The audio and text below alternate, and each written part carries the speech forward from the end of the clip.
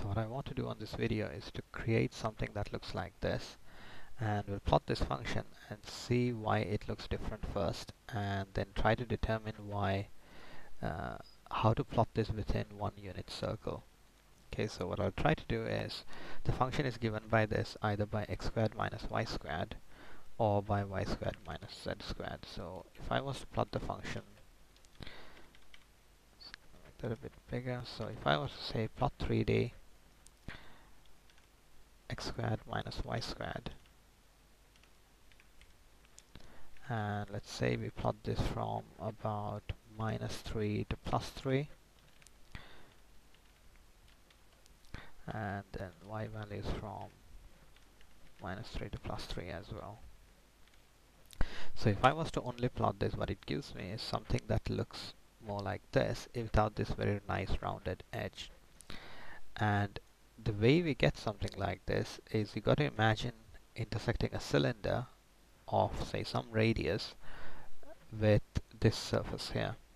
So if I was to just show what that looks like, if I first get a cylinder, so let's say I do that using I can get that using a parametric plot,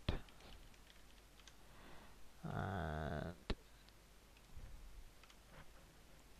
so the parametric plot of a cylinder is given by, say, suppose I want the cylinder to have a radius of, let's say, 3. So I could say 3 cos u, and the y component given by 3 sin u, and the z component just given by, let's say, v. And I want the u to go from 0 to 2 pi, and the v component to go from, let's say, let's say about -5 to +5. Okay, so the only thing this changes is the height. The 3 here just determines the radius of the cylinder. Okay, and that's what I've got here.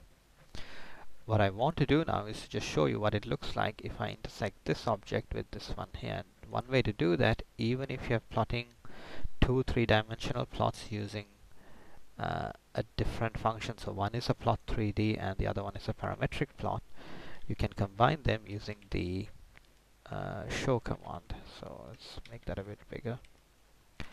So if I use show, before I can use show, I need to assign some names for this. So I'll say this is plot number 1, just say is equal to that, and let's say this is plot number 2.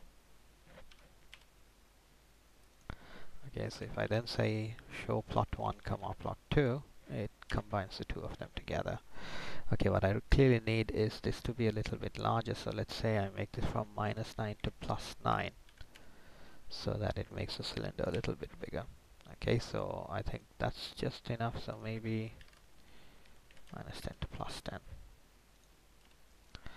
So the way we obtain this one, the way we want to obtain this is to actually plot only the part of this surface of the x squared minus y squared curve, only to plot what appears within this cylinder. And if you think about it, if you look at the cylinder from this angle, this gives you a circle with a radius of 3, and the equation of a circle in the x and y plane is given by x squared plus y squared is equal to 9.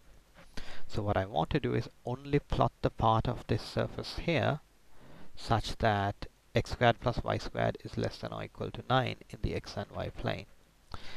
And the way we can do that is if I once again just take this function here, say plot 3D. So let me make that font bigger. So clearly this will produce the same thing we had before.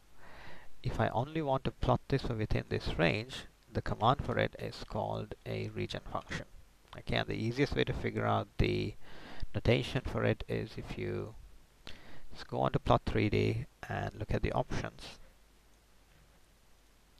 Okay, what you see is one of the options on the plot 3D is the is the region function, and the notation for it goes something like this. So the function part, if it's plot 3D, the arguments you pass to it are x, y, and z. So I'll say I want a region function, and I want to say function